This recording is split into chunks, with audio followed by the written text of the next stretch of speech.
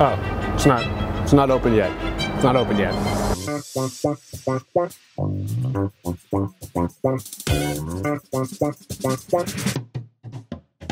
3, 2, 1.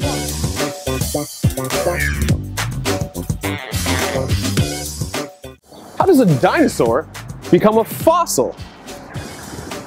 In order to answer that question, I thought it best that we come to one of the world's largest repositories of paleontological specimens and my favorite museum in the entire world, the American Museum of Natural History.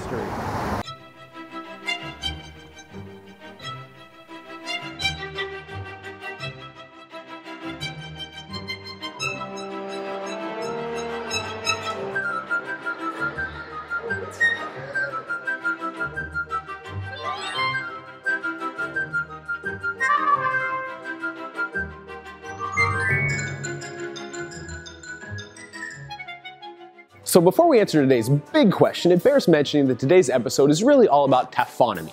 Taphonomists study what happens to an organism's body from the moment it dies, all the way up until it is ultimately discovered as a fossil, with fossilization being one part of that entire process. Usually, shortly after death, a dinosaur's body may become broken down or even become disarticulated by hungry scavengers, opportunistic insects, bacterial decay, or even flowing water.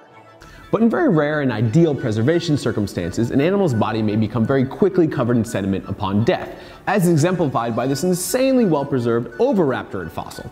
So this Oviraptor, we believe, was killed when a sand dune collapsed, trapping it as it was trying to steal or prey upon the eggs in this nest. Hence the name Oviraptor, which literally means egg thief or egg stealer. But it wasn't until many years later that we realized the eggs inside this nest were also that of an Oviraptor, forever changing our view of this animal from an egg thief to a protective mother brooding over her nest at the time of death.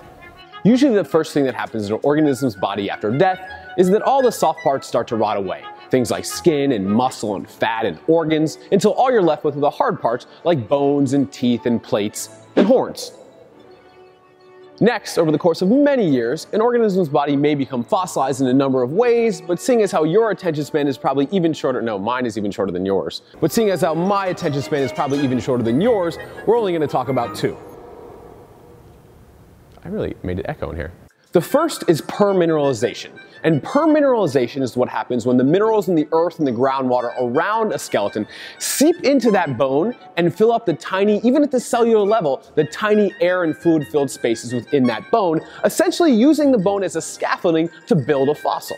And the second is replacement. And replacement is when those same minerals in the earth and the groundwater around a skeleton seep into the bone and literally replace that organic material, building a solid rock copy of the original skeleton. And because the mineral composition of the earth differs from place to place, we end up with an array of different colored fossils, from orange to light tan, all the way up to a dark chocolatey brown.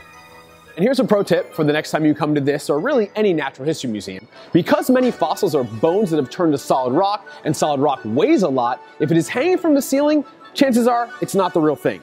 If it's in a glass case or behind some sort of barrier on the ground, much more likely to be the actual specimen. But the preserved remains of an organism's body are only one type of fossil, and generally me and most paleontologists like to break fossils up into two groups. On the one hand, you have body fossils, and body fossils are literally any part of an organism's body. So plates, bones, teeth, feather, and skin impressions. And the second type of fossil is that of a trace fossil. And I like to think of trace fossils as clues to dinosaur behavior. So great examples include trackways and footprints, which tell us a ton about how they were moving, if they were moving in herds, how fast they were moving, and my personal favorite, the coprolite. But more on coprolites later. And that brings us to the thing of the week, which is a cladogram! And I love cladograms! So one of my favorite things about the 4th floor fossil halls here at the American Museum of Natural History is that they are laid out like a cladogram, again a tree that displays evolutionary relationships. So as you walk through the 4th floor, you're walking along the trunk of that tree. In the middle of the halls, you'll see pillars that represent important adaptations we found in the fossil record, and branching out to the side are alcoves that house closely related groups of animals. So as you walk through the 4th floor, you're essentially walking along the trunk of the tree that represents 350 million years of vertebrate evolution. As always, leave your questions and comments in the sedimentary layers below. Don't forget to subscribe by hitting the fancy red button. And remember, whether you're searching for dinosaurs, asking questions, or simply rooting around your couch trying to find subway fare to come to the world-famous American Museum of Natural History, never stop digging. A huge shout out and major thanks to Aubrey Miller and Brian Levine for helping make this episode possible, as well as all my other countless AMNH friends, especially anyone who's ever worked on or with the Movable Museum, best educational program ever. If you want to keep learning more about what makes a dinosaur. If you want to keep learning more about what makes a dinosaur a dinosaur. If you want to keep learning more about what makes a dinosaur, definitely check out our video right here. If you want to learn more about what happens behind the scenes here at the American Museum of Natural History, definitely check out the Shelf Life video series.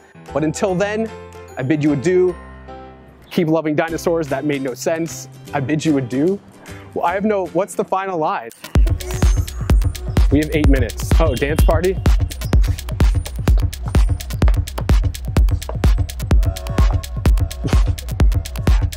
We love dinosaurs. That was pretty good. That worked out pretty well. Please let me know. Can you think of an animal that just happens to have their legs erect on their body, but does have scales